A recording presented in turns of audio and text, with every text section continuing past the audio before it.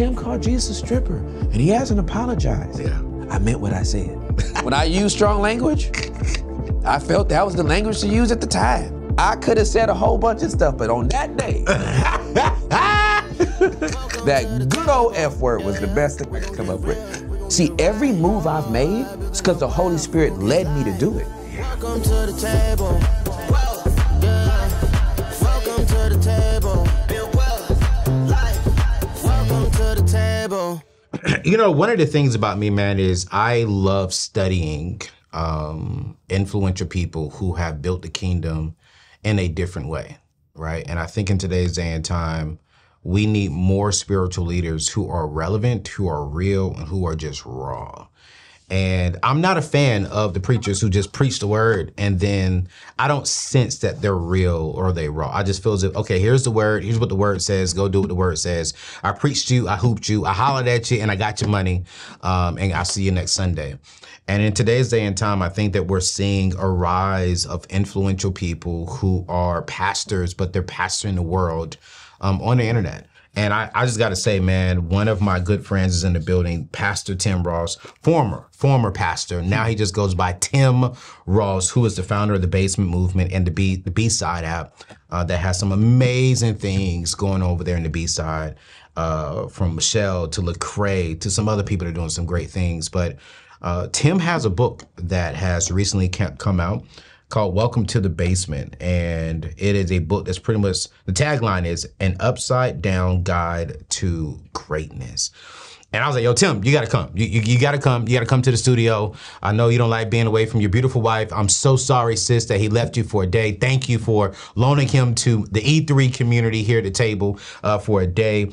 Because if you know anything about Tim, he don't play about his wife and he don't play about his family. And so the fact that he is here in the DC area to spend time with us means absolutely so much to me. So I really want y'all to just to lean back and just take some notes. And we're just gonna have a brother-to-brother conversation about Jesus, about money, about life, and just have a transparent, vulnerable conversation. I know he's the king of vulnerability. I'm the prince. I haven't gotten there all the way yet.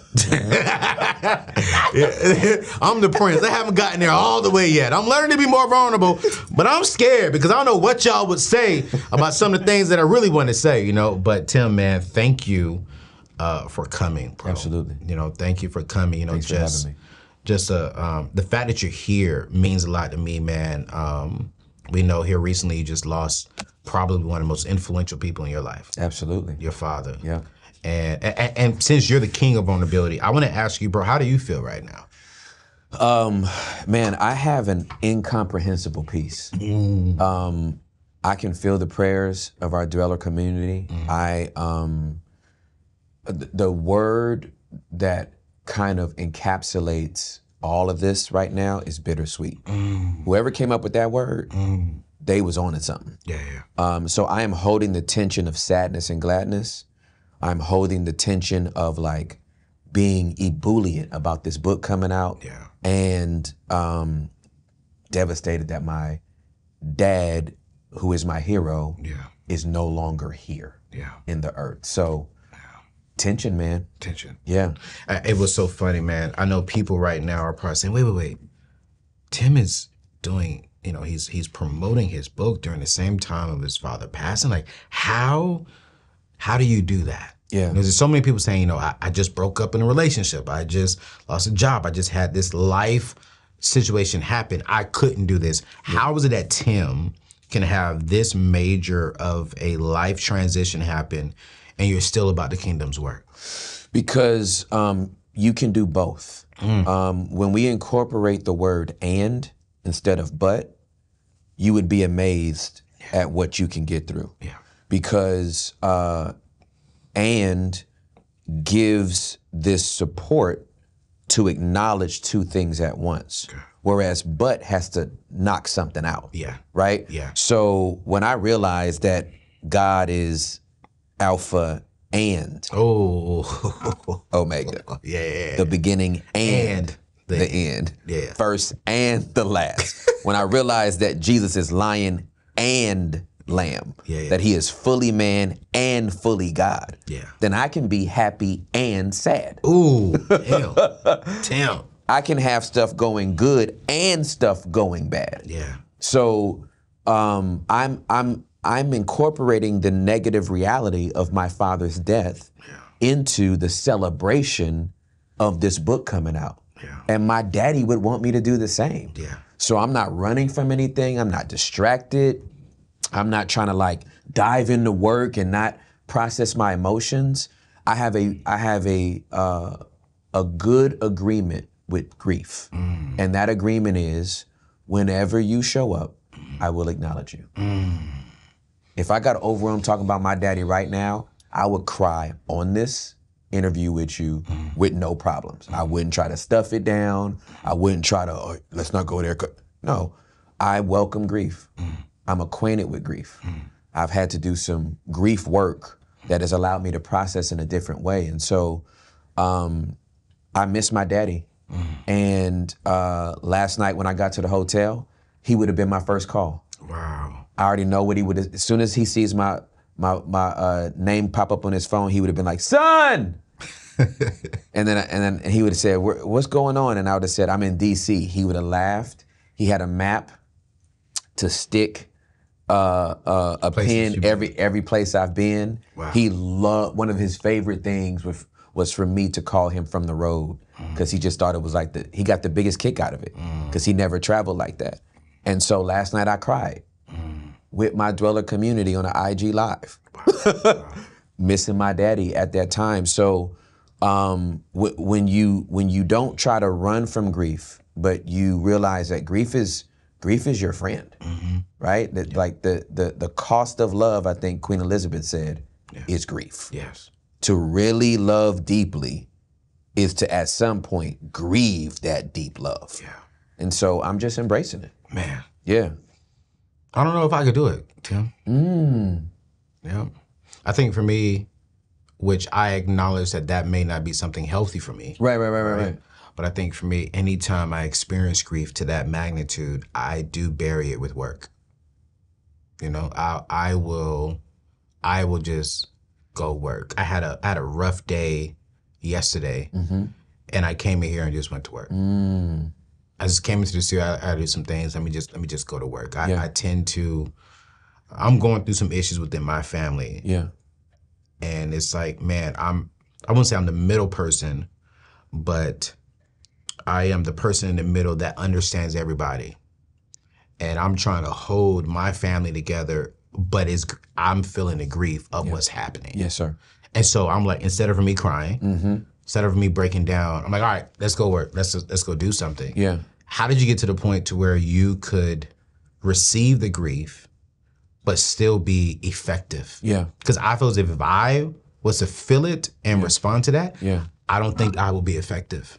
Yeah, so grief comes in cycles, and everybody does handle grief differently. You know what I mean? And if it gets to an extreme, that's where you gotta really be concerned about it. Yeah.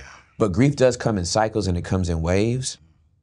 And I kind of know when the tide's coming in. Gotcha. I'm like, at least you're self-aware enough to know that, hey man, I bury mine, right? I see the tide coming in, and I make space for it. Got you. You know what I mean? Yeah. I don't treat it like a tsunami. Right. I treat it like a wave. Okay. And so I'll go ride it, right? Because my tears are an expression of how much my dad meant to me. I'm not gonna hold those back. I'm not gonna rob my dad of the tears he deserves, right? So when that level of grief hits me, I am going to cry. Most times, grief, the way I handle grief is by laughing. Gotcha. I gotta find something to laugh about. Yeah. And so there was a lot of stuff to laugh about last night as I recounted stories with my dad. You know what I mean? That's good. And there's a lot of stuff that I'm gonna cry about. I found a picture. I'm putting a picture up every single day between now and his funeral. And so the second day I found a picture where both of my boys are kissing my dad on both of his, on each side of his cheek on a couch, and I'm standing behind him and I'm kneeling down, kissing him on top of his head. Wow. And his eyes was closed as the picture is captured. Anthony, I saw that picture. When I tell you I boo-hooed, it was like the ugly cry where your hands involuntarily hide your face because they like, you crying ugly. Like, you know what I mean? Right. And so it was such a, it was a beautiful moment. I didn't even know it was coming. Yeah. But that picture brought that wave in. Yeah. Fast, you know? Yeah. And I wrote it. Yeah. I wasn't trying to choke it back or hide it down. So grief is a beautiful thing. God gave us that, and he gives us time to do it. And if we embrace it, we can learn a lot about ourselves and the ones we love. That's so good. Yeah. That's so good. Before we get to this book, when we was talking, man, you said something that just really touched my heart about your pops, and pops, you're in heaven and listening to this, and I just want to say thank you up front. I was with a very well-known pastor, and he said last year, 2023, they buried more than 400 people. Yeah. Wow. 80% of these families did not have life insurance, didn't have a trust, didn't have a estate plan, didn't have a game plan for their family. Yeah. Families had to do GoFundMe. Yep. Family had to have assistance from the church. Yep. Car washes. Yeah. Sell pizza. Sell t-shirts. Yeah, for sure. You told me that your dad had y'all so squared away long before this season. Oh yeah. That's why I could be here right now. Break that down. Like, why do you think that's so important for the people watching today, going through what you and your family going through right now? Yeah. You know, it's like your dad already know where they was going to be buried at. He already had the life insurance. He already had everything, money set aside. Like, hey, if this happens, activate this. You got this money, go get this, boom, boom, boom, boom. Yep. How did that help you all in the grieving process, knowing that Pops took care of you all when he was extremely healthy? Yeah. He was like, I want to put this in place for my kids. Yeah. Recently, I've completed my full estate plan, and it's been an emotional journey, if I'm going to be honest with you. But now I have a peace of mind knowing that my family and loved ones are well taken care of. But here's something you may not know that I think you need to know. According to a recent study, nearly 60% of African American adults have life insurance. Now, wait a minute. Many of these policies may not provide sufficient coverage to fully protect their families in case of unexpected deaths. This lack of adequate coverage is a pressing issue among the Black community. It can lead to financial difficulties and potentially hinder the building of generational wealth. In today's time, it's more important than ever for African Americans to give priority to life insurance and estate planning. You see, by doing so, you can ensure that your loved ones are secure in the event of your passing. This covers funeral and burial costs, clears all debts and mortgages, and provides a financial cushion to help them continue building wealth, long-lasting wealth. Don't leave your family's financial future to chance. I want you to secure life insurance today. I want you to get a free life insurance quote through my friends at Ethos. All you gotta do is go to anthonyoneal.com/life insurance. Again, that is anthonyoneal.com/life insurance for your free quote, or click the link in today's show notes. Protect your family's future and attain a peace of mind. Act right now, and let's get back to today's show. I've never said this statement in my life, so let's just go with it and see where it processes, right? And I know this is not something that my daddy would have been aware of or consciously aware of as he did all this stuff that you just mentioned. Right. My daddy ensured that the only person we was gonna grieve is him.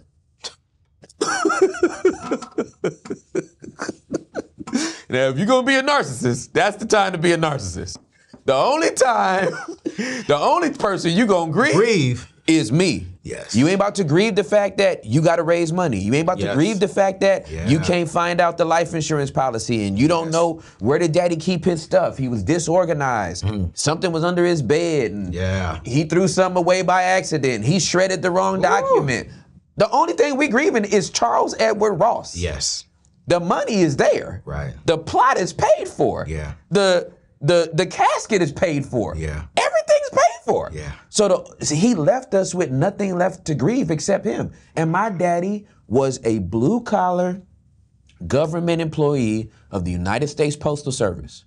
This is not a man that owned 3 Pizza Huts and left me with He left me a stack of 5 Bibles, fam, and 6 years worth of voicemails. Wow. He didn't leave me no. Right. But he left me peace of mind. Exactly. To only grieve him. What he could do, he did. Yeah. And so my dad worked for the Postal Service for over 30 years. Wow.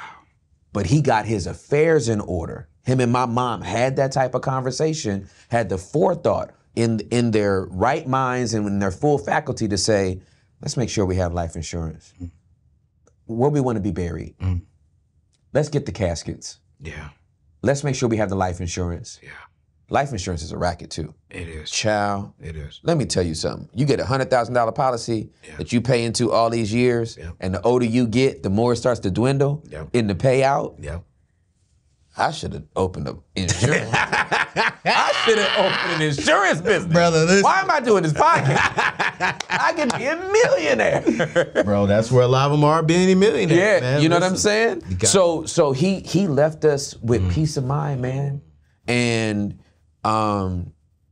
that's another reason why I can be here. Yeah. Because he died on Saturday. Bro, I'm with you 3 days after my daddy died. Right. He died on Saturday. I got a good cry out on Sunday. Yeah. I jumped on a plane on Monday. Cause there ain't much to do. Right. Right? Nah. So. And that means a lot. It does, man. That means a lot. It'll free you. As a father who is now about to be a New York Times bestselling author. Let's go. You know, and I'm excited to dive into this book. And you guys, we're going to put this in today's show notes, and I need y'all to go buy this. Don't go buy no weave this month.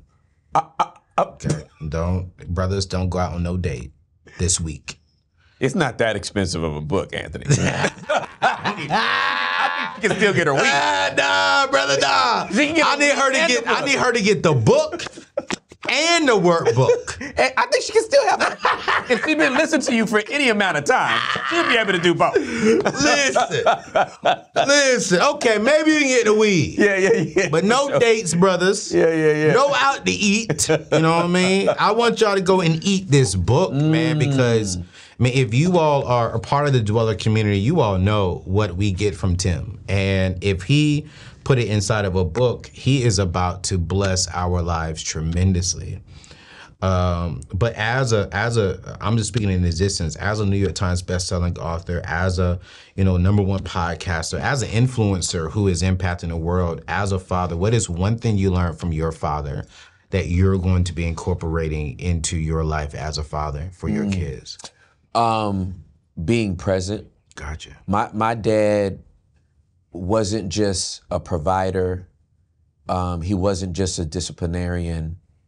My dad was present. Like I was talking with the Dwellers last night, and I was thinking about all of these like pivotal moments in my life. My dad was there. When I was born, June 26, 1975, I was a breech baby. I was born feet first, okay? My foot came out of my mom. My dad was the first person to touch me, even before the doctor. What? So the first person to physically touch me in the earth realm was my dad. Wow. June 26, 1975. Wow. Okay? January 14th, 1996, the day I gave my life to Jesus, my dad was the one leading the service. Wow. When I accepted Jesus. Wow. May 1st, 1999, when I exchanged vows with Juliet, my daddy officiated the wedding. Come on, man. Pops was there. Bro, my dad has been everywhere. Pops. My dad was my biggest fan. He thought I was the best preacher on the planet. Yeah. He went to all of my games growing up. He was in he came to my talent shows. He took pictures of everything. He gave me a car when I was 16 years old. This man, I call him the Pentecostal Cliff Huxtable. Yeah. Like if you want to know who my dad is, he's the Pentecostal Cliff Huxtable. Yeah. Not Bill Cosby. Yeah. Cliff Huxtable. That needs to be clear. Be clear. Yeah, that needs to be very, very He's not clear. Bill. He ain't Bill. Because Bill ain't Cliff, okay? He just played Cliff, all right? My dad is the Pentecostal Cliff Huxtable, and I won the human lottery when it came to dads. I did. I won the human lottery. You know, Tim, that's now you're getting me vulnerable, man. Because when I lean back, I'm blessed to where I have 2 fathers and 2 mothers. So my biological parents had me outside of wedlock. And so, of course, they married outside of each other. And the first man that I remember presence in my life was my other father. I don't like the term stepfather because he's a great father. Yes, sir. Right? And he's the first man that I remember saying dad to. Right? My biological father was in my life from day one. Yep. Never left. Right? Yep. Just him and my mom had their situation when they was younger. Yep. Don't need to disclose that. Yep. But you know, I'm blessed, right? Yeah, for sure. And when you say that, man, it just brings back tears because I had a very honest conversation with my pops, my other father. And I told him, I said, hey, man, you were the first man that I ever called dad. And that I remember having that authority in my life. Yeah. But you were not at none of the biggest moments of my life. And I said, while my father was there, my mother was there, I still felt like a piece of my father wasn't there because the first man wasn't there. Yeah, that's good. My high school graduation, he was sick. So he was there, but he wasn't there. Wow. My first sermon, he couldn't come. Wow. When I proposed for the first time in my life, couldn't come. Wow. My very first book that sold hundreds of thousands of copies, he wasn't there. Yeah. And it's so funny when you say, be present. Yeah. Because if he wasn't, you would have felt that. That's right. And at 40, I still feel like my daddy wasn't there. Yeah, for sure. Absolutely. And there was a piece of me that was like, dang, Pops is there, my dad is there, that's cool, my biological father, Mama's there, you know, the girl I'm even chilling with is here. Yeah. But where's my dad? Yeah, for sure. And I was like, you know, celebrities are there. I mean, I was like, but my Pops is not there. That's right. And there was something about missing the presence of a father in my life. And so I hope that some of you all watching right now hear that your presence as a father is extremely important. I don't care how old your son or your daughter is. To this day, if something is big, my biological father is going to be there. Yes, sir. I could be 60 and he could be 90. Yeah. He will be there if he can get there. Yeah, for sure. My dad gets upset if I travel and don't tell him I'm traveling. Yeah. And I'm like, Pops, I'm a grown man. Right. But he'll say, but you're still my baby. That's right. That's absolutely correct. Dang, man. And that feels good to hear that from my father. Yeah. But Tim, you said that there's an upside down guide to greatness. Absolutely. Let's start from the beginning. Yep. I'm confused. Right. Because I think of upside down, it's like, okay, this is the right way up. Right. But this right here will get me to greatness. It will. Break it down, Tim. So, I had this vision. It's detailed in the book, but the nutshell is when I was 30 years old, I have this vision of this 100-story building. Okay. And I go into that building and press the button to go up to the 100th floor. Yeah. There is no 1 through 99 in the elevator. Yeah. There's L and there's 100. Okay. So I go all the way up, and when I get up there, I realize intrinsically, not through identification, but I realize intrinsically, everybody that's up here on the 100th floor is an influential person in the body of Christ. Nameless and faceless. Okay. But I do know that these are influential people in the body of Christ. Everybody up there had compromised their character and integrity to be up there. Yeah. That wasn't the place to be. Wow.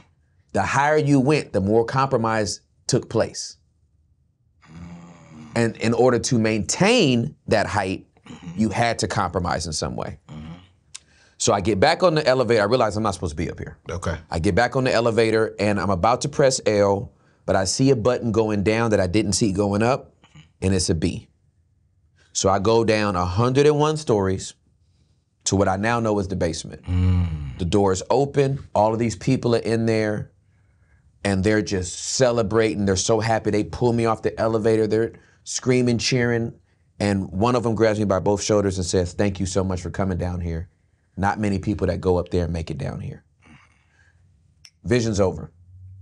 Holy Spirit, what was that?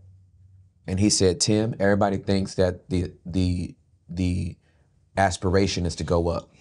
But I haven't called people to go up, I've called them to come down." And he said, if Jesus is the chief cornerstone, what floor would you want to live on? Exactly. That expression right there. Exactly. And his next statement was, get as many people to the basement as you can. I was 30 years old. I was a young adult pastor when he told me this. Nice. So I thought this was something I'm just giving people that I mentor and disciple. Yeah. I had no idea Yeah. it would become a podcast. It would become a book that, you know what I mean? Yeah. But I realized that people actually think there's a corporate ladder to get up. Right. People actually think there's a come up. Right. There's actually an invitation to come down. Ooh. And all of my influence and all of my promotions have come from a basement, from a philosophical way of living life, of thinking. Okay. This is what's got me all these opportunities. This is what's got me all these platforms. Yeah. This is what's got me on all of these shows. This is what's got me garnered the attention from people that praise and people that critique. Right. That's all come because my philosophy is I'm gonna stay down here. Y'all can have that top floor, but there's something that you got to do something to get up there and stay up there. I'm not doing it.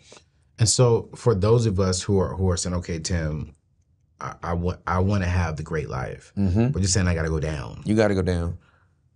Like I can't just go up one floor. No, I got to go down. Go down. Go all the way down. How do if I've already started walking up top, if I've already started this journey of going up top, and I'm seeing some of the compromises you said I got to do, I'm seeing, I may gotta, do this to chill with these people. I may gotta, act like this or talk like this to get into this room. Yep. How do we shift that? Yeah. Like, how do we start the process of going back down so we can start experiencing that true greatness? Yeah, so if you're on the ascent, all you got to do is turn around. Ooh, now Tim, you like me. Just turn around. Yeah, for sure. It's not that easy. No, it's not. I know. All you just said that. All you gotta do is turn around. Tim. It's so true. It is true, but it's like, hold up. Yeah. So let me go slower. Yeah. All you got to do is turn around. But in order to turn around, you got to assess what is in you that thinks you wanted to go up in the first place. I see everybody up top. Yes, sir. Has the money, they have the ladies, they have the man, they have the freedom, they have the fame. I don't see the basement because it's below me. Correct. But I see that. Absolutely. So that's why I want to go up there. Yeah. And I can see why that would be enticing. If I'm talking to the person that's on the ascent, I would go even further and say, not only do they have the ladies and the man and the influence and the money, they got the platforms, they got the business, they got the itinerary that you want, they got the platforms that you want to be on, they got the connections that you want to have. Here's a question that I always ask. Have you considered if they have peace? Tim Ross. Because let's not make no mistake. Right. I was the one that thought, man, I need to go up too. Yeah. And was getting mad seeing the people that was up there that I knew was compromising, and I was trying not to. Right. And I'm thinking maybe I should keep going up to be in that room to show them you don't have to compromise. And the Holy Spirit's like, no, you just need to come down. I'm like, but why they keep getting, and he let me vent for a long time. And then one day he just said, okay, I'm sick of this from you. He said, when you put your head on the pillow and they put their head on the pillow to go to sleep at night, who you think gets to sleep faster? I don't think I've ever answered a question from the Holy Spirit so fast. I said, oh, I know it's me. Like, with confidence, bro. No arrogance, just oh, I know I get to sleep faster. Oh, for sure, I know. And he went, then shut up. Oh, man. He said, because what you have peace is better than all the stuff that you just complained about them having. Facts. That you think you want. Facts. You got the real thing. Right. So that's what it's about. Yeah. And with that peace, then you can welcome all the things that he wants to give you in his timing. But I think some people may be looking at this and saying, well, Tim, I mean, what am I going to get in the basement? You know what I'm saying? Like what, I mean, if all that is up there and if I'm below everybody, like Like, what am I will I be able to have I hear you on peace. I can go to sleep. Yeah. But I'm sleeping now. I'm sleeping 4 hours. Yep. But you're saying I can sleep 8 hours. Okay. Sure. I can, okay. Yeah. But Tim, I want that house. I want the car. I want people to know my name. Yep. And when they look at you now, they're like, well, Tim, people know who you are. Yeah, they do. But I got here through the basement. So this is why we call it an upside down guide to greatness, Anthony. Because the kingdom is absolutely upside down. That's what upset means. Upset doesn't mean frustrate somebody, piss somebody off, make somebody angry. Upset by definition means to turn over, right? And so when you think about the kingdom of God, the way up is down. The way in is out. The way to live is to die. The way to get is to give. So when you realize that this is all countercultural, I'm not asking you to do anything other than what Jesus did. He's our rabbi. Yeshua tells us, come this way. Right. I need you to forgive those that hurt you. I need you to pray for those that despitefully use you. I need you to love your enemy. He tells us all these things. Why? This is basement philosophy. This is basement living. The way he became King of Kings and Lord of Lords was to die a criminal's death. So when you think about, well, everybody else doing this and they getting this, but I'm doing this and it doesn't seem like I'm getting nothing. You don't get it at the same time they do. Facts. Yeah. There's a purification process of your heart. What was the hardest part that you think that some people that you've had to go through in the basement that made you the man today? Because I followed you since you were at Bishop Jakes. You went from Bishop Jakes to Gateway, from Gateway to your church. From your church, I would even say, at Gateway, that's when you were traveling and speaking all over the conferences. I met you at a big conference with a mutual friend. And even at that conference, man, there were so many celebrities in that room. That was ridiculous. Then you launched your church, and then from your church, you resign from your church, and then you start the Basement podcast. So when people look at you, like, but Tim, you was at the biggest name in Black church, one of the biggest name in the white church and church and period, to your own situation. Where was the basement at? The basement was in here. Yes, sir. It was in my mind. What people don't see internally looking at those external movements is all of those movements were through obedience. Gotcha. None of those movements were through ambition. And I'm telling you, godly ambition is one of the most dangerous forms of ambition. I don't say this I rarely share this because ambitious, driven people usually feel like, oh, then I'm just doomed. And you're not. You're wired the way you're wired. If you're a go-getter, you're wired like that. But let me tell you here's my definition of godly ambition. I've wordsmithed this and workshopped it. Godly ambition is when you make up things to do for God that he never said he wanted to do through you. I'm gonna go start a church, but God never told me to start a church. That's godly ambition. While you're the pastor of the church, we're gonna start a food shelter and reach all of the south side of this city. And that sounds noble. Right. But if he didn't tell you to do it, why are you doing it? You're gonna have 17 green beans in the pantry. And you're gonna call it a food shelter and wonder why it's not really popping off. See, every move I've made is because the Holy Spirit led me to do it. I'm not charmed.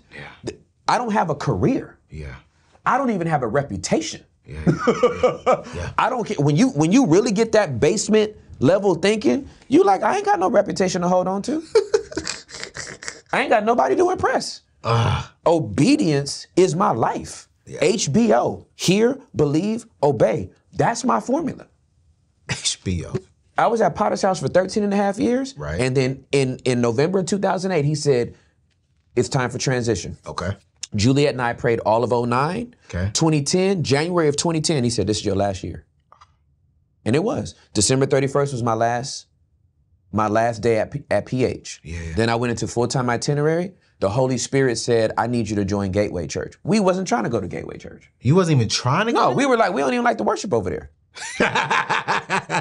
We came from black church, fam. We didn't want to hear no journal. But hold on. CCM sounds like a journal instrument. Ain't no bridge, ain't no hook. I mean, I like it now, but when I first heard it, I was like, why? This is a journal. This is not a song. Tim. This don't even have like a there's no formula to this song. Like, how do you, I don't even know. You know what I mean? But the Holy Spirit told us to go, so we went. Wow, how long were you there? We joined the church in May of 2011. Okay. And I'm still in relationship with him. Yeah. You know what I mean? Yeah. But we were there until 2015. They sent us to plant Embassy City Church. Right. I did Embassy City Church for 7 years. Embassy City Church was up and to the right when I left. Yeah. This wasn't like exactly. Well, I mean, he had a church, but right. There was only thriving. There were only like 212 people there. Yes, sir. It really wasn't popping off. I know you saw him out there all these other bigger stages, but his church wasn't doing that well. Yeah. Nah, fam. This church was $7 million a year in tithes and offering. Looking for a building. Wow. Up and to the right, fam. 2 services, needed a new, either go to 3 services or get another church building. And the Holy Spirit said, your season as a lead pastor is coming to the end. I thought I was getting fired. I thought I did something wrong. Like, I thought I struck the rock twice and didn't know it. Like, I thought, what have I done? Like, did I do something wrong? He was like, you did nothing wrong. It's time to go. That was September of 21. Right. March of 22, he told us who our successor was. Okay. May of 22, he said, do a podcast. I told him no 4 times. I said, no, sir. There's 5 million podcasts. I'm good. He said, do the podcast. No, sir. Do the podcast. No, sir. I did it 4 times because Moses said no to God 4 times too about going back to Egypt. I wasn't gonna do it 5. Like, I had biblical precedent for 4, but I was not gonna do 5, right? Facts. After that 4th one, I was like, okay, I'll do it. Bro, we put that pod out July 6th with the first episode, 2022. Yeah. In 3.5 weeks, it had 25,000 subscribers. Yeah, you was booming. We were like, what in the world is going on here? Me too. But you're saying it's the basement, it's the HBO. It came from the basement, fam. It came from the dude. All of this stuff that I just told you, my life with Bishop Jakes, my life with Robert Morris, my life at Embassy City, my life in the basement. People think I'm like really busy. Right. Bro, you know how much I be at home? Man, you know how much I be at home. You home. I'm not. Yeah, you home. My sons did I'm talking about being a present father. Yeah. My sons did a theatrical play called Unhappily Ever After or something like that. Nathan did tech. Noah was Prince #1. I was there on opening night. Come on, Tim. Only place I'm supposed to be is the place I'm supposed to be. Right. And when I'm supposed to be a place, I have a group huddle with my whole family. They know my whereabouts. Yeah. My kids ain't looking for their daddy. My kids don't wake up and I'm gone and they like, Dad, oh God, Dad's traveling again. Nah, we have a huddle in our devotion time. Let me tell you what Daddy's next week looks like. Yeah. I leave on Monday. Yeah. I'm gonna be with Anthony on Tuesday. Yeah. I'm gonna be in Philly for 2 book signings on Wednesday. I'll be home Thursday morning. Come on. Daddy, when do you leave again? I don't have to leave till the next weekend. What y'all got going on? Yeah. What we doing? Oh, well, I gotta show you these clips. I went 12-1 in whatever game Nathan be playing. He played some game. He had 12 kills, only 1 death. And I clipped it for you, Daddy. I can't wait to show you. Wow. When I get back on Thursday, I want to see it. What? That's what's on my mind. I'm getting through this so I can get back to my 15-year-old boy who's about to graduate high school. Come on, man. 15. Homeschooled. Absolutely. We're disciple makers. They're already in the basement. They already SD. I ain't playing. You think I'm playing? Yo, this ain't no like good idea I came up with, fam. Yeah. We live this. Yeah, this is the way we live our life. Tim, bro. Those of us watching, 3 main things we're gonna get from this book. You were gonna realize that the Bible is the most upsetting book that's ever been written. Jesus lived the most upsetting life that's ever been lived. And unless you've been upset the same way, you will not be a person that can upset others. And you lead with that in the first chapter, why you need to be upset. Absolutely correct. That's scary. Yeah. On January 14th of 1996, my life was turned over. Oh. My life was turned upside down by the message, love, and hope of Jesus Christ. Okay. 28 years later, Anthony ONeal. I can't take back this confession. I can't take back this profession. I wasn't churched. I wasn't. This is not like a religious skin. I was born and raised in the church. I'm just a church kid, so I do church things. I met Jesus. The Holy Spirit brought me to Jesus. There was no sermon nor an altar call on the day I gave my life to Jesus. There was no oratorical words. There was no good music. The organ wasn't playing. There was 48 people in a bowling alley.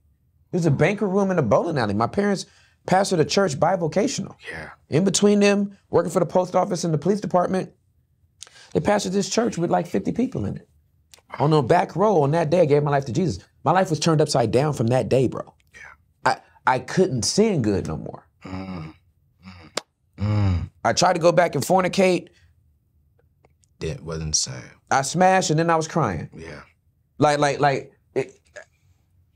So all of this in my life this is a distillation of my entire life's journey and how practical your life with Jesus can be. Yeah.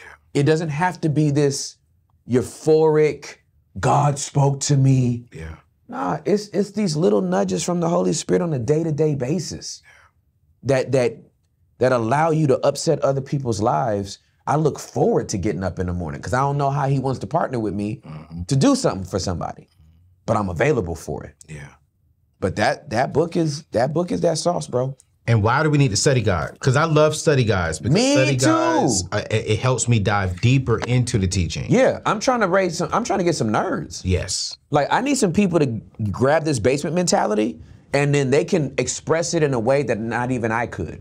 Wow. Right? Like the more basement dwellers that we have and the more people that embrace that mentality, they'll be able to take it to their sphere of influence, to their community, to arts and entertainment, right? To government, to business, to family, to media, to religion, wherever there's 7 cultural mountains of influence, ascend them to. I want them to really have the mind of this. And it comes straight from scripture, bro. No, I'm looking at it, man, right now. You got prayers. You're going to give us a prayer. Yes, sir. Then you're going to give us questions. I'm looking at 1, 2, 3, 4, 5, 6 questions. And then if you're in a group setting, you're giving us group questions and assignments.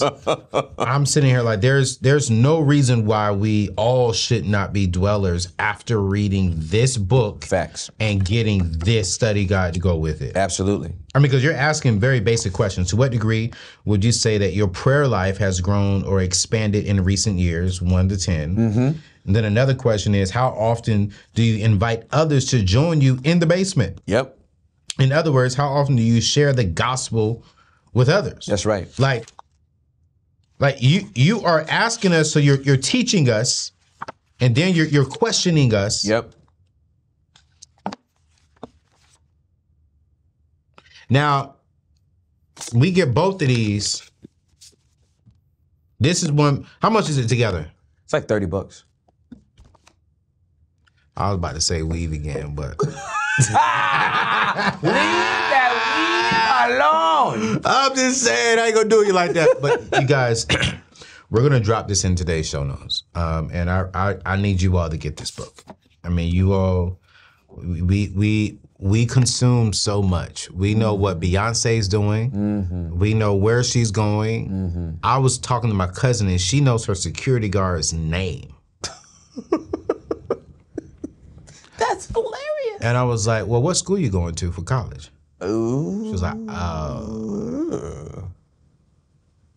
I was like, we know everything, but do we know the thing that's going to make us better? That's good. Do we know the thing that's going to give us more abundance, more wellness, and more freedom? That's good. And if we don't know that thing, but we know all the other things, the reason why we're not experiencing more abundance, more wellness, and more freedom is because we're not growing and we're not depositing what we need into our brains, into our hearts, into our spirits, into our soul that will help us get there. I'm not mad at you being fans of Beyonce or fans of this and that. I'm all be you, but just make sure while you're doing all that stuff, you're growing. For sure. And this is a book that, man, you know, as a matter of fact, Michelle, let's make this a book of the month sometime this year. We are going to make this our book of the month.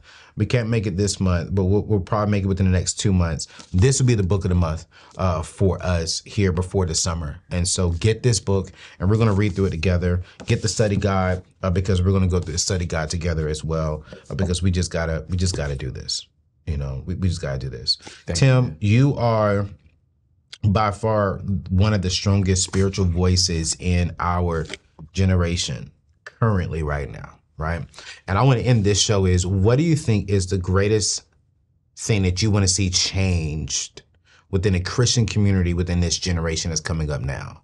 I can't believe you asked me this question. Oh, man. I really can't believe you asked me because I've been thinking about this a long time. Okay. It's congruency. Congruency. Yeah. Okay. I want Christians to be congruent. I think the big thing that's facing Christianity right now is that they're going to have to reconcile their incongruencies. It's the things they say opposite the things they actually do. Yeah. And how that continues to lead to this duplicity that doesn't allow them to be an integrated person. Yeah. So I'm for congruent. Okay. I'm for being a congruent person. Yeah. I'm for being an integrated person. Yeah. If I'm good, I'm good. If I'm bad, I'm bad. If I say yay, I mean yay. Yeah. If I say nay, I mean nay. Yeah. I think the body of Christ would be so much better off if we just knew where you were. Not who you thought you had to be, not who you're afraid to be. Just tell me where you are right now. This is the first question asked by God in human history as it is accounted for through Genesis. The first question God asked in human history is, where are you? And he's not looking for Adam. Right. He wants to know if Adam knows Where he is. through self-awareness where he is right now. I think people are scared to say that, though. Of course they are. And I say this respectfully. I don't think the church has created a safe space for people to be honest to say where I'm at in life. And this is one of the incongruencies that has to be reconciled. The church has said, come as you are. When the truth is, Yeah, we can't. come until we find out. Right. Ooh.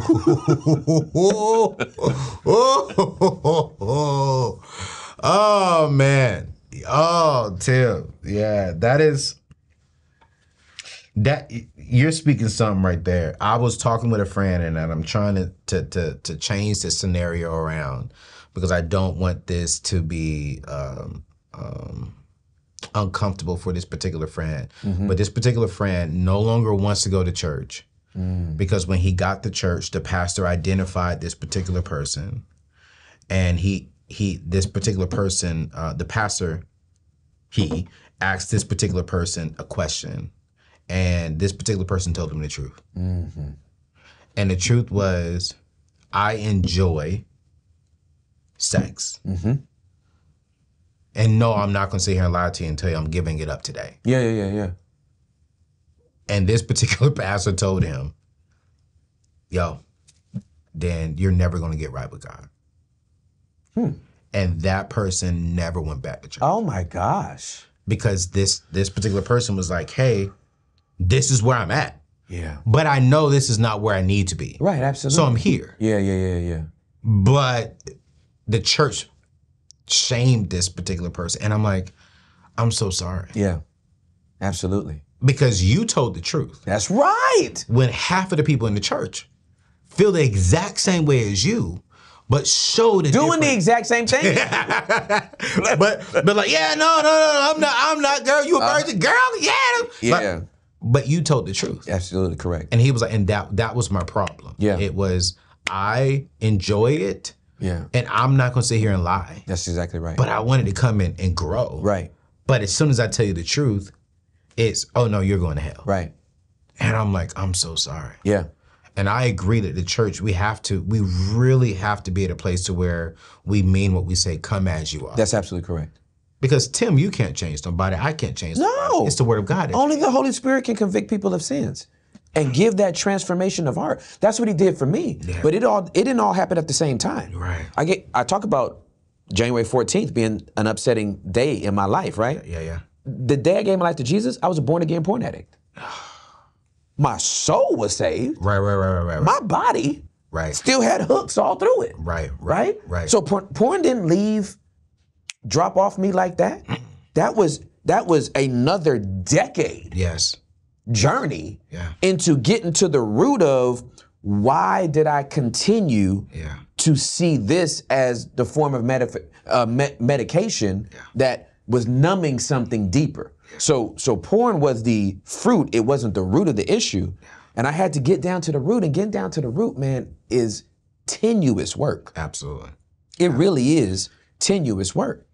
Tim, you got dwellers watching. You got the E3 community watching. They're hearing this saying, you know what? Ayo, Tim, I don't have a sex problem, but I have a lying problem. Mm-hmm. I don't have a lying problem, but I have a gambling addiction. Mm-hmm. I have a porn addiction. I have this addiction. You have a forgiveness problem. Man, listen. We ain't even got to keep it on some addiction Yo, stuff. listen, We you can just go, got- you have a petty problem. Yo. You have Yo. you have a ambition problem. Yes. All this ain't You got a money problem. You got a budgeting money problem. you got a budgeting problem. Yes. I know I need to get better. Mm-hmm. How do I start? Turn on the lights. Light the candles. That's it. Boom, boom, boom, boom. Right. It all starts with the lights coming on. Yeah. Right? Yeah. If your eye is full of light Yeah. and there is no dark corners, Yeah. you can be free. Whatever's in the dark is gonna grow. Whatever is in the light is gonna shrink. That's where my victory over sexual immorality came from. Yeah. Because I started flicking on lights. Gotcha. Again, you can't care about your reputation if you're gonna do this. If you're gonna be a basement dweller, Yeah. you can't care about what people think about you. Yeah. You gotta be able to flick on all them lights and be like, hey, I'm off the hook if I get out here. Facts. So I'm not going.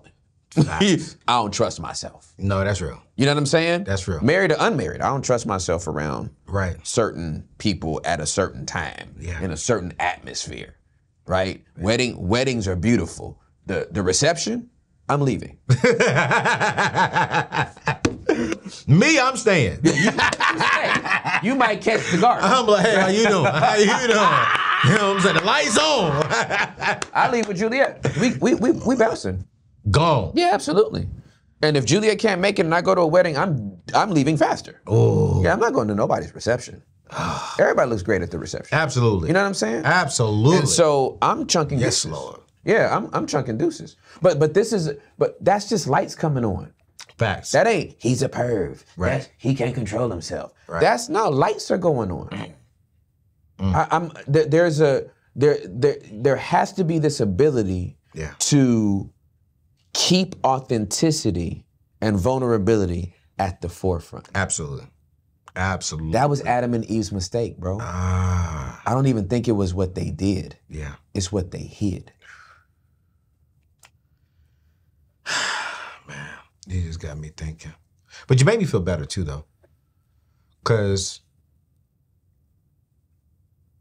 I have friends right now and they are in relationships. And one of them was like, yo, bro, why are you texting me with my wife? But you're talking to my wife. How come you didn't text my wife? Because I said, bro, we don't do that. that's your wife. That's exactly right. That's exactly right. And what I don't want to do is in privacy, dark, y'all go through an issue. You see me on her phone during that issue.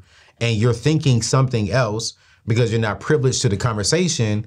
I'm like, bro, and I'll be honest, I've been there before, right? Yeah, to where yeah. when a wife felt like her and her husband was going through something, she can flirt with me. She just simply said, you look real good today. I said, oh, thank you.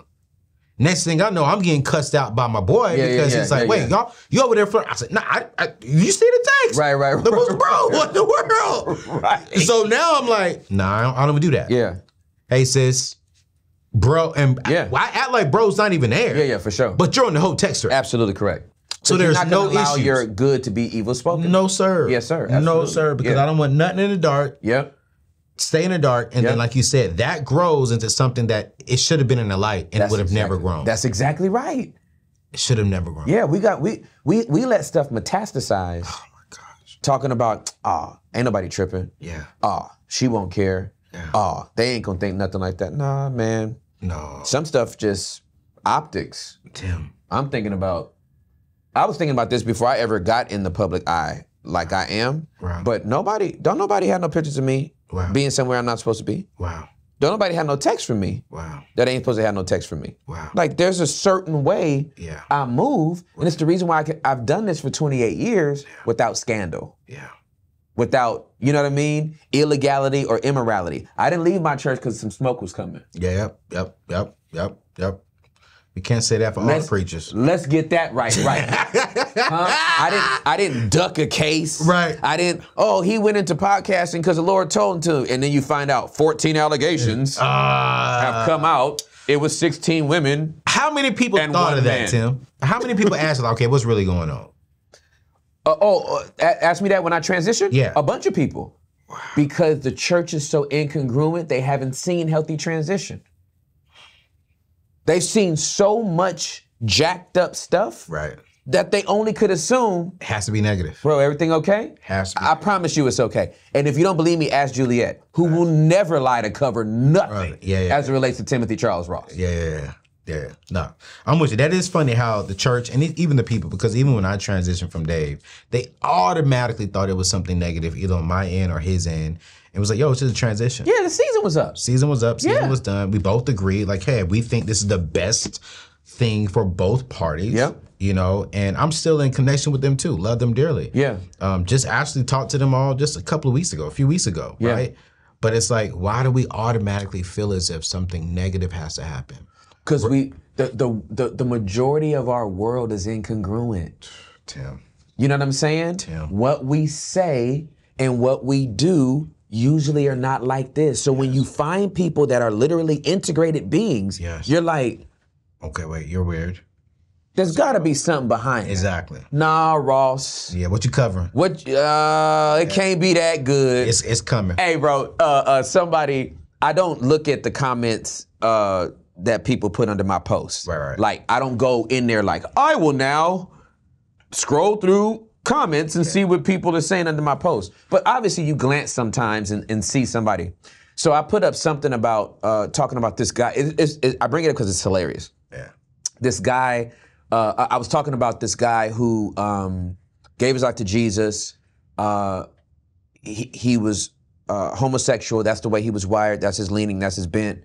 He was never going to get married, never be attracted to a woman. So he just got a bunch of church mothers to hold him accountable, and he wound up like one of the best evangelists in his area. Wow. But never had a compromise or fall, anything like that. Right. So this one dude, I glanced down, and this dude had put in the comment section, man, just stop using all these excuses. That dude is you. Bro, I was so weak.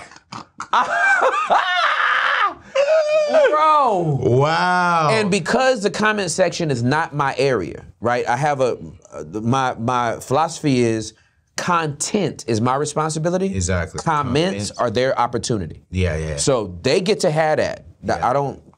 I do this. Right. They get to have that. Right. So I saw that, but I didn't get offended. Right. It just made me laugh. Yeah. But how many dudes is on the DL that would support that? And then how many authors or the publisher that content would be like, hey dog, that ain't me. Yeah. Well then, if it ain't you, why'd you even have to say it's not you? What are we talking about?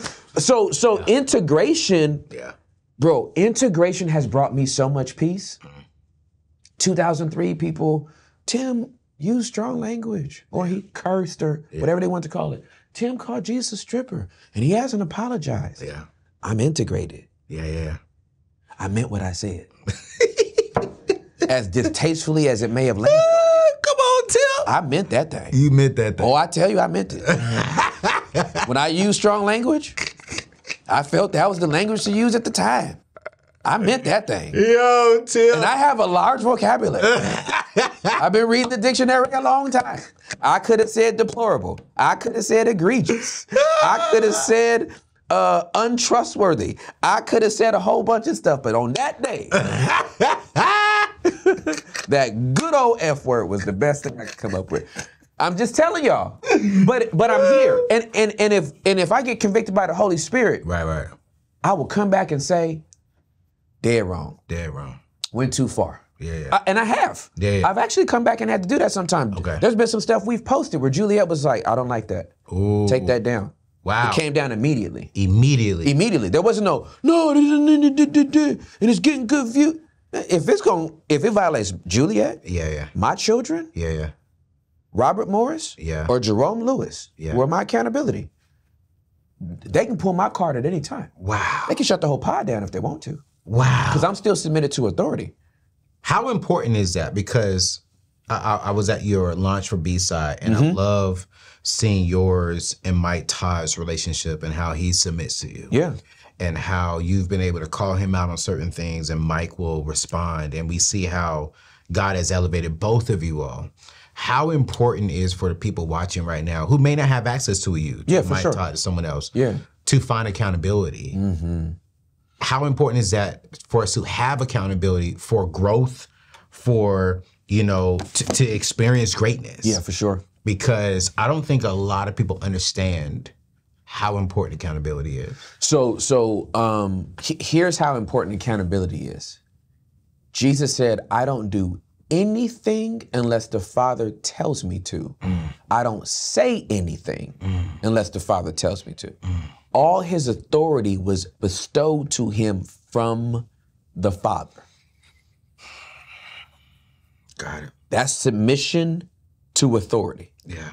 Without being submitted to authority, you don't actually have God's truest blessings over your life. You may be able to finagle it and prosper in the whole thing, but if somebody can't come pull your card, and here's the thing, it needs to be somebody. Right. Now, everybody knows who Robert Morris is. Right. Jerome Lewis ain't popular like, do you know who Jerome Lewis is? No. I'm sitting here thinking like, okay, who is Jerome Lewis? Let me see if I can remember this, but I know. Jerome Lewis has known me over 20 years.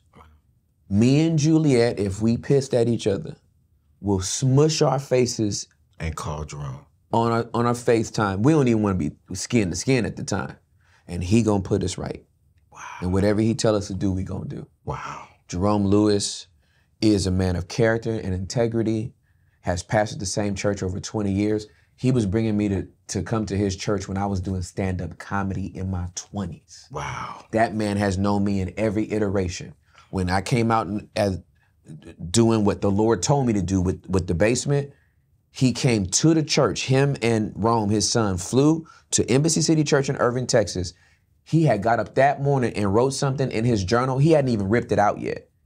After the 9 and before the 11 o'clock service, he said, son, the Lord told me to give you something. He opened up his little journal, ripped it out and handed it to me and it said, you are John the Baptist.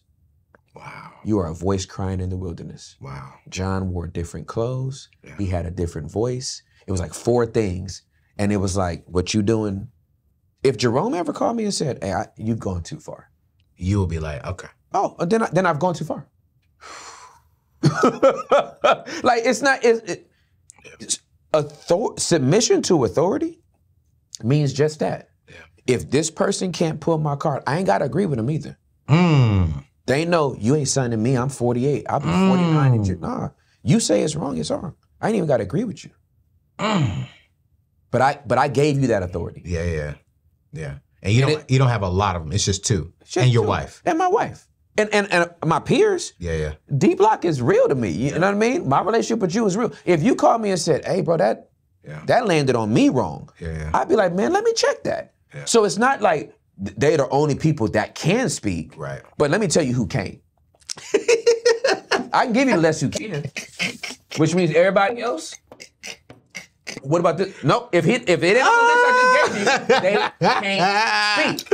And we see it. And we see it. We haven't seen one video you apologizing for the stripper, for the cousin. I'm like, y'all listen, man, because I think some people get so distracted by that, but they don't listen to your full message. Absolutely correct. They take the 90 seconds, and the 90 seconds becomes the full message. Exactly. And so let me get back to the incongruent, right? Right. My thing is, at least I'm congruent. Right. Right? You may not like it, it may rub you the wrong way, right? But there's no duplicity here. Right.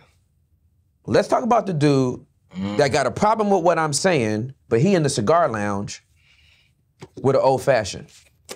But he can't post that pic because his church would get mad. See, you're already, well, some stuff is private. No. We're not talking about, I'm not saying you should, you know, in a plume of smoke your cigar and and hey, had a great time at church today. All I'm saying is the fact that it has to be hidden and you can never have the picture out because they would look at you the same, you ain't free. That's what I'm saying. I can use the cartwheel emoji. In my phone, you can't. I'm that free. I can use the cartwheel emoji. Hey, man. You can't do that. Yo, listen. You ever catch me with an old fashioned, it'll be like, I guess Tim likes old fashioned. You know, it won't be, hey, can you delete that picture? Don't put Anthony ONeal. Yeah. Like, you ain't gonna post it on the gram. I ain't gotta do that. Right, I feel you. If I have an old fashioned, I just have an old fashioned. Because scripture said, don't be drunk with wine. Mm-hmm. It never said don't drink. Drink it. But we always put fences around the commandments because we think that if we just give the commandment, nobody can actually live up to that. A Jewish rabbi said, and I promise I'm trying to shut up. Yeah. A Jewish rabbi told me that they put fences around the law. Okay. The fences that were around the law, here was one of the laws. Thou shalt not, this is in the Old Testament, thou shalt not boil a baby goat in its mother's milk. That's a law in the Old Testament. Thou shalt not boil a baby goat in its mother's milk. So guess what the priest did as years went by? Because we don't want nobody to boil a baby goat in its mother's milk, let's make sure that if we have cheese, we don't have meat on the same plate. Because if you have cheese and meat on the same plate, you might go home and boil a baby goat in its mother's milk. Now let's jump that forward to our Protestant Christian churches. Thou shalt not sleep with thy neighbor's wife. Can't get no male and female to go to lunch together. Because you know that happened. You know how penises and vaginas work. It's too dangerous. Wait a minute. The commandment is, don't commit adultery. The commandment is not a work lunch. And if you are gonna sit here and say that a male and a female cannot have a platonic relationship, then why do we have brothers and sisters in Christ? If the siblings have to be segregated. Oh my goodness, Tim. So I'm just trying to get rid of the fences, fam. Get rid of them. But, Tim, would you say, if you have a problem with sex, then you shouldn't be going to lunch with the opposite woman? If you have a problem with lusting. Yeah, and let's keep it a buck in 2024. Yeah. That means that some men can't go to lunch with other men. Oh, shit. And some women can't go to lunch with other women. But if you can't even be honest about that, it may be for some man, he's safer with the woman because he ain't attracted to her. He can't go to lunch with his his boyfriend. Right. His friend that's a guy, because that would be his temptation. That will be. But if he can't even say that, then we think a dude that's over here that has no sexual attraction to a woman. Right. Oh God, they're close. Right. You know what happens when a guy and a girl get together. And you don't even know. It's preposterous. Bro. Oh, man. I was called gay for years in high school. Right. Because I had beautiful women they were my friends. Those girls were my friends. Yeah. And once I put you in the friend zone and then you're like a god sister to me, ew. Like, I could never. You know what I'm saying? Oh, you gay, you ain't even trying to smack. Bro, that's my sister. Bro, listen. So, congruent, bro. Listen. I'm not afraid of women. Yeah. Women's bodies are safe with me. Right. If there's a woman I'm attracted to, I move around. She won't even know it. Ooh, damn. She's not the problem. She's not the problem. Her parents made a great collab. Yeah. Right? Yeah. She's not the problem. Right. My attraction is not even the problem. Right. My reaction to my attraction can become a problem. So I move around. I steward that. When I was a young adult pastor, there were 3 young ladies in my young adult ministry that I was attracted to. Okay. Obviously, I didn't know that until I sat down with them to have a counseling session with them. Right. And this is 3 women over 4 years, so it ain't like no whatever. Right. But attraction is not something you plan. Right. It's I didn't know it. Facts. They came in and I'm like, oh my God. Facts. Everything about you is right. Right. And I'm married. Right. I'm a professional. We had that counseling session. Yep. Thank you so much. They left. I called my admin in and I said, I can't meet with her no more. What? They were so protective. Dad, Pastor, what'd they do? I said, they didn't do nothing. I said, I found myself attracted to that individual. And so you have to assign them to a new pastor. Ooh, Tim, that's integrity. That's stewardship. That isn't, I think some pastors will keep the door open, cracked. No, I'm not meeting with you again. Because I don't need to find out nothing else more about you. I don't need to smell you. Because that attraction will get deeper. And then the enemy knows how to slide in at the right time. As a counselor, as a person giving spiritual counsel for one of my congregants, it is malpractice for me to look forward to meeting with you in that type of way. That's malpractice. That's malpractice. I should not look forward to seeing her like that. Right. Right? If I just got something on my calendar, but I can't be like, oh, she fine. She coming at 2. Right. Man, please. And then I'm gonna go home and look at my wife and I? Nah, fam, you got me twisted. That's what that book is giving. So don't read this book if you ain't trying to grow up. Come on, Tim. This ain't that book. Tim said don't read the book. Don't even do it. If you ain't trying to grow up. There ain't no study guides for books that ain't gonna make you grow. There ain't no study guide to give. I don't want you to have nothing more than what you read. We are way over time, Tim. I'm out when you out, fam. Yo, we are way over time, Tim. This man said, yo, don't get the book. So listen, here we go, ladies and gentlemen. This is how we gonna end the show. Do not get this book. Do not click the link in today's show notes if you do not want to grow up. That's right. And we know here at our platform, everything goes back to how do we expand in abundance, wellness, and freedom. And how do we do that? Is by putting Jesus at the foundation. For sure. Of everything. Absolutely correct. And this book right here is going to put Jesus at the foundation of you because you're going down to the basement. Yes, sir. And when you get down into the basement, that's where Jesus is. And that's where your wealth is going to come from. That's where your influence is going to come from. That's where your freedom is going to come from. And so, like he said, don't click the link in the show notes if you don't want that.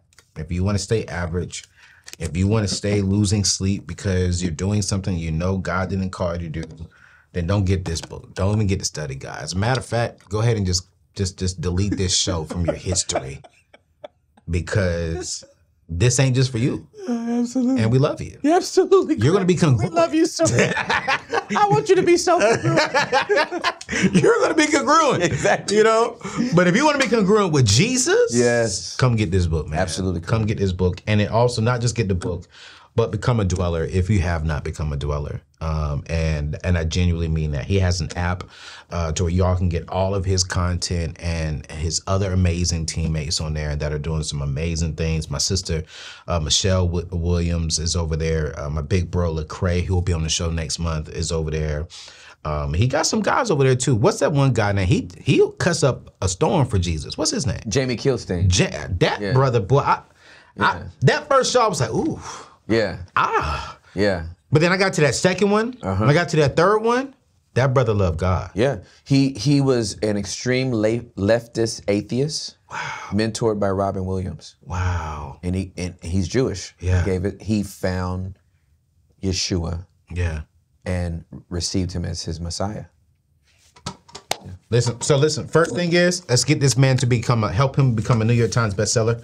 Get this book. We're going to drop all of his social media, his YouTube channel, the B-Side app link in today's show notes. And I promise you, you will love being a dweller. All right, you guys. So I'm so sorry to keep y'all over our time. I told you we're trying to keep you at 30, 45 minutes direct straight with more content throughout the week. But this was a God thing. And I really want to make sure y'all got to see my brother. I mean, this is him. All right. Love you all. God bless you. We'll see you on the next show. Peace out.